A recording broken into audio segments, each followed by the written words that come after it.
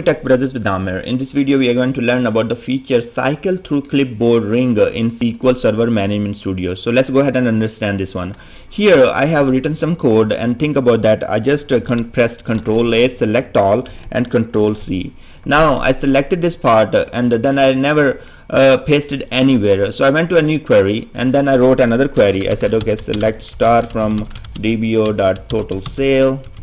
And this is the query I wrote. Then I pressed the Ctrl+A and the Ctrl+C. So I selected this one and copied. So I totally forgot to paste the first one. Then I went to another window and then went to, let's say, the sales database. I'm running some query from here. I created or generated the select query. I copied this part and said, okay, copy, and then totally forgot to paste. So here was the first one, and then I copied multiple queries. I never pasted anything. I closed everything. So let me close all those windows here, and now I'm not saving anywhere.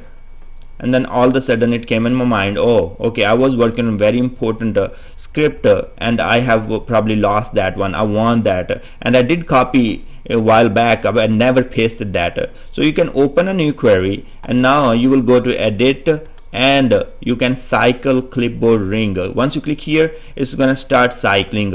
So 20 entries in your clipboard, whatever you have copied, you will be able to see them. So once I click, this is the first one, or you can say this is the last copied item. Then if I go back and do the cycle clipboard ring again, I will see the previous one, and then I can keep going. Now I can use the shortcut Ctrl+Shift+V. So I'm here, and if I will press Ctrl+Shift+V,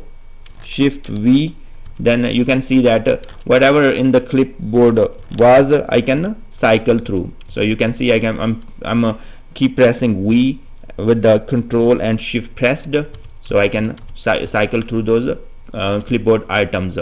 This is great. But if you have closed the SSMS, this cycle through clipboard will not be available.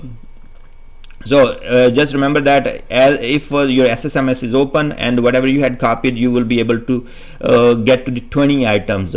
But if you will close the SSMS, you will not be able to retrieve them back. So thanks very much for watching this video, and I will see you guys in next video.